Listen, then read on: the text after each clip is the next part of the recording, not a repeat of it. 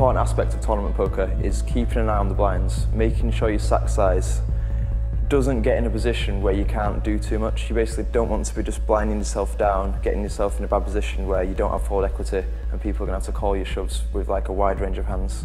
You need to be shoving in position, in late position, and trying to pick up the blinds and maintain your stack size as much as possible. I think you need to start upping the aggression when you get less than 15 big blinds really. Between 5 and 15 blinds you need to be trying to find a spot to get it in.